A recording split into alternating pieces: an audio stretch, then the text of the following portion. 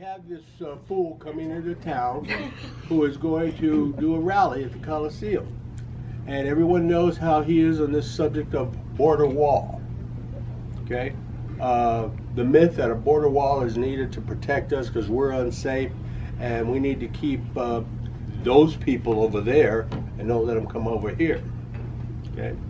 Well, in one of my conversations back in 1978, David Duke, one of his master plans was border immigration control.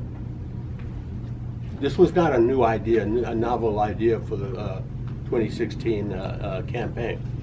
I was hearing from David Duke 40 years ago the exact same thing that that fool was talking about during the lead up to the election. And one of the things that David Duke wanted to do was station his Klansman people along the border here and in Tijuana, San Diego area, station them along, along the border with 30-30 rifles and 30-06s with scopes, and any quote-unquote wetback who tried to cross, shoot him.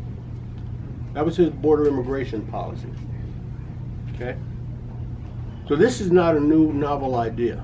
It's been around for years. But the gentleman in the White House picked up on it and ran it all the way to con 63 people into giving him 63 million people into giving him their vote, and that's why we're stuck with it. And women marching down Pennsylvania Avenue during that time period, and the women wearing their robes and hoods and everything else are holding a banner as they march, and on that banner it says, "America First." That is nothing new.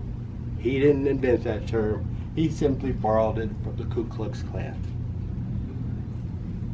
Think about that. He borrowed it from the Ku Klux Klan.